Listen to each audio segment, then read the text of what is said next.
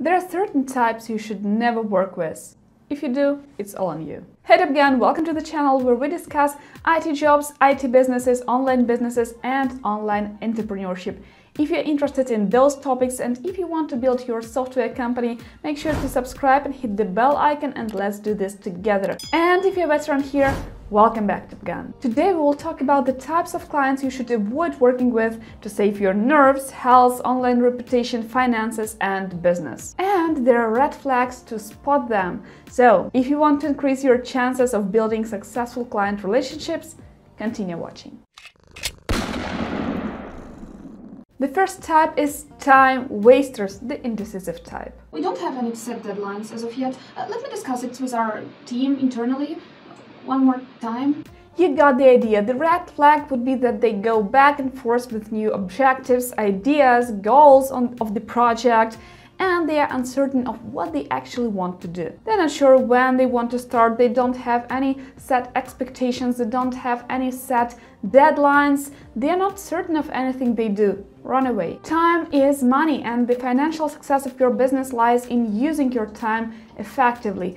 If you deal with a customer who tends to change their options and their expectations and their goals every single day, then run away because they waste your time and as a result you become less productive and you produce less money in your business. There is only a limited amount of hours in the day, so don't squander them on clients who continually disrupt your workflow. Procrastinating, indecisive type of customer suck in your effective time, the time that you could have well used on paying customers and nurturing paying customers or any other business activities that would result in actual sales. The second type is geniuses. They know it all. Even if you've been working in software development industry for like 15 years and they heard about this thing just once in their life, they know it better than you. What have you just suggested? That's what a junior college student would suggest. I know for sure and from my experience that it could be done 3 times faster than this. That is a wrong approach. It doesn't matter what you propose to them. Each time you do, this is wrong. You might have tried 1,000 options with that customer, but whatever you do, whatever you suggest, nothing is right for that type of customer. They just won't listen, and the best way to deal with that type of customers won't be to not taking anything of this personally. It's like having a conversation with someone who has different political views than yours. They talk over you, they talk louder than you, they shoot you with their opinion, and you're left frustrated and feeling silly. All you need to do is to be patient and attentive. Keep repeating the same thought to that customer times and over again in a calm, relaxing way, and as a result, they tend to actually give in and actually listen to you on like thousands or millions time. You could say things like, I understand you worry, but doing it this way will help you to achieve this because blah blah blah. And again, repeat it times and over again in a calm, relaxing way, underlining why it would help and why it would be better this way. And eventually those clients tend to give in. And it actually works. It happened to us and we had such an Upwork client. Nightmare, but actually it helped. We did somehow close that project, but yes, such clients are nightmare, but this is how you deal with them. A quick interruption, if you like the video so far, please give me a thumbs up and let me know in the comments, have you ever faced awful clients and what types were they? The third types are aggressors. That's what all agencies do. They try to rob us all. You pay your engineers less than you charge us, you bunch of cheats. I know how you operate. You try to rob us. Frankly, you don't want to deal with this type of person at all, but what you need to do is to stay calm, at least until you've reached some sort of agreement with them. They can be funny sometimes, and at least you know what to expect of them, and at least you know what they honestly think about you, which is a rare thing these days and a huge advantage. But at the same time, they can be unpredictable, and they can, if you react in a wrong way to what they aggressively say to you, they might be unpredictable as well, and this might result in unpleasant situations. So better don't deal with that type of customers. But if you do, hey, we all take sometimes awful projects and awful customers. At least stay calm and don't give in to their aggressive tone. The fourth type is deal hunter. Can you do it cheaper?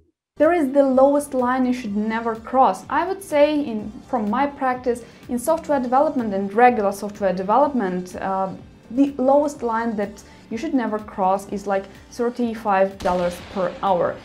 And if you are being forced to agree to lower than that, don't. If a client asks you to do it for less or keeps insisting that they don't have money, don't have budget, and could you please do it cheaper, run away. Run away, because with this type of client, if you give in once, you will have to give in time and over again, because they will feel your weakness, and if it worked once, why it wouldn't work twice? So they will try it again, and such type of customers, they will actually try not to pay you at all. Very often, this is the type who is first trying to make a bargain, and then when they feel that they got their bargain, they think to themselves, why don't take it for free? At the very least, what they can do is to be late with their payments or to ask to do more than agreed before they actually pay. Disasters never come alone, so the fifth type of awful customers you should never work with is vampires. I called you on Sunday midnight and you didn't return the call. You could have at least sent me an instant message.